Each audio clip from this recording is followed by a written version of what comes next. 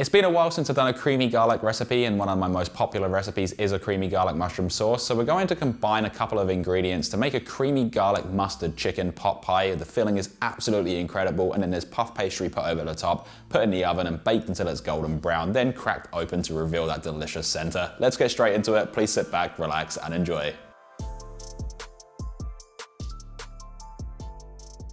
To start this off, here is our mirepoix, which consists of 2 brown or yellow onions, 1 carrot and 1 rib of celery, and this sometimes gets confused with sofrito, but that also usually contains tomatoes and bell peppers. As for our mirepoix, all of this can then be ran along the larger side of a box grater, with this method creating the strongest flavour within each ingredient. Next is 4 cloves of freshly peeled garlic that can also be grated to extract the most flavour, using a microplane to do so, creating a paste which is also known as minced. For the herbs, we need 7 grams or 0.2 ounces of marjoram or tarragon and 10 grams or 0.3 ounces of soft stem thyme, and these can just be roughly chopped and can be substituted with their dried counterparts, which I'll leave all of the details about in the description below. Lastly, we're also going to need 1 kilo or 2.2 pounds of boneless and skinless chicken thighs. To get this cooking, place a large high-rimmed pan or pot over high heat, add in 1.5 tablespoons or 30 milliliters of olive oil, and once hot, add in the chicken thigh, trying your best to not overlap them, along with a pinch of sea salt flakes, and sear for 8 minutes, flipping them halfway, creating a nice golden colour, and once done, reduce the heat to medium-high and remove the chicken from the pan. Now to the pan, add in 70 grams or 2.4 ounces of unsalted butter, allowing it to melt and start foaming. Then add in the grated mirepoix ingredients, which is the onion, carrot and celery, also adding in the minced garlic and a pinch of sea salt flakes to taste. Give this all a really good mix through and saute for 6 minutes or until the moisture on the bottom of the pan has been cooked out, also being sure to break up the garlic as minced garlic can easily clump up. With that done, add in 50 grams or 1.7 ounces of plain all-purpose flour, which is our thickening agent, and this can be mixed through the mirepoix and cooked for 1.5 minutes to cook out the floury texture. Return the seared chicken along with any resting juices, also adding in 3/4 cup or 180 milliliters of white wine, which can be substituted for chicken stock if you can't consume alcohol, to deglaze the pan, pulling up any stuck flavors, then evenly arrange the chicken in the pan and reduce for 1 minute.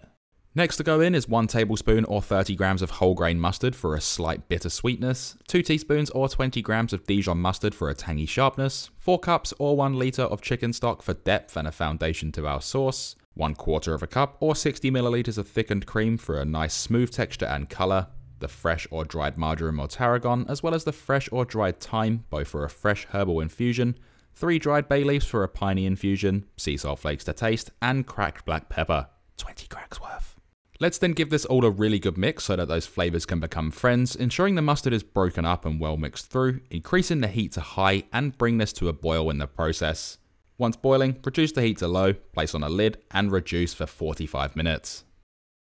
Now after 45 minutes, carefully remove the lid, being careful of the escaping heat, and gently remove the chicken, placing it into a bowl. The sauce can then be placed over medium heat, give it another mix through and let it continue simmering whilst we sort out the chicken. As for the chicken, we can then thinly slice it or shred it up depending on what you prefer, just until we have all of this, which can then be placed back into the sauce along with any juices, giving it all another really good mix, cooking for a final 2 minutes, checking seasoning levels in the process, then turn it off the heat and remove it from the stovetop.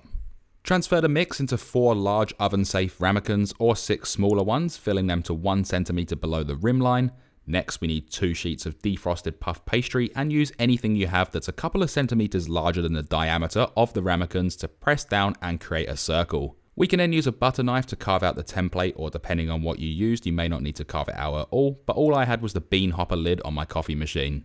After that's done, carefully and gently peel it off, trying your best not to tear it, then lay it over the top of the ramekin and gently, with a little bit of pressure, crimp the puff pastry around the edges, which will create a tight-fitting pastry lid and a nice smooth surface. With that done, lay yourself 1 large egg, crack it on a flat surface to prevent broken eggshell coming along for the journey, then place it into a small bowl and use a fork to beat it up until smooth. This can then be brushed over the pastry all across the surface and sides, which will allow it to gloss and become a beautiful golden colour. Use a sharp knife to very gently create 3 or 4 slices on the top, not going the whole way through, which will allow for steam to escape and not bubble over too much in the oven. Sprinkle over some sea salt flakes on the surface, which is completely optional, and you can use cracked black pepper too. Then place these onto a baking tray evenly apart and take them over to a preheated oven set at 200 degrees Celsius or 390 degrees Fahrenheit and bake for 20 to 25 minutes or until the pastry has puffed up and become a beautiful golden colour. Then carefully remove, turn off the oven, and allow these to cool for about 15 minutes as they're seriously scorching hot.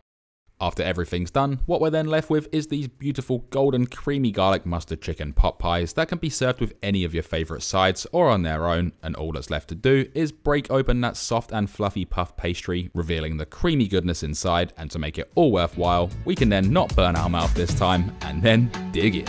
and get up from the floor.